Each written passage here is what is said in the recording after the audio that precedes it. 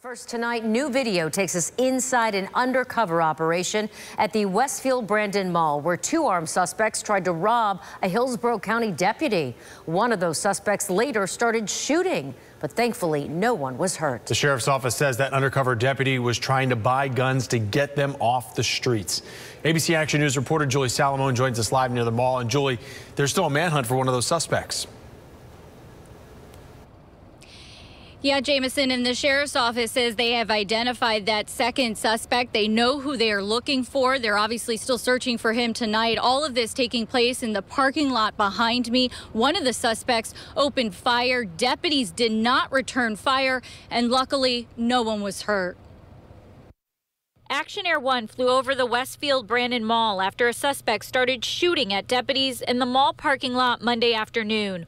Orange markers indicate evidence. We saw a handgun on the sidewalk outside the Cheesecake Factory. And we've got to get these guns off the street and prevent them from getting into the hands of individuals like these subjects today. The Hillsborough County Sheriff's Office releasing video of what led up to the shooting near the Cheesecake Factory and Macy's. A suspect who was standing outside the vehicle pointed a gun at the undercover detective and robbed him, while another suspect sat inside the car. The Sheriff's Office says an undercover detective was posing as a buyer, trying to purchase guns from the two suspects in an effort to get those guns off the street. We had detectives who are monitoring the transaction, moved in, lights and sirens, in an effort to make sure there was no harm to our detective. The sheriff's office says the suspects ran away. One of them fired off at least 5 rounds. The bullet struck cars in the parking lot, but no one was hurt. Deputies arrested 19-year-old Jordan Gracia. The sheriff's office says he has a lengthy criminal history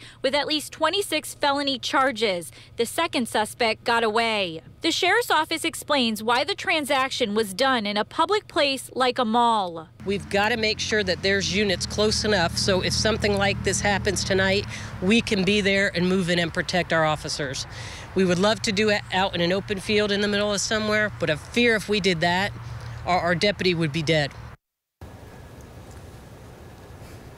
And this shooting happened around 4 o'clock in the afternoon, so the mall closed early. It is expected to reopen tomorrow morning. Reporting live in Hillsborough County, Julie Salomon, ABC Action News. And you'll keep monitoring the search for that suspect for us, Julie. Thank you.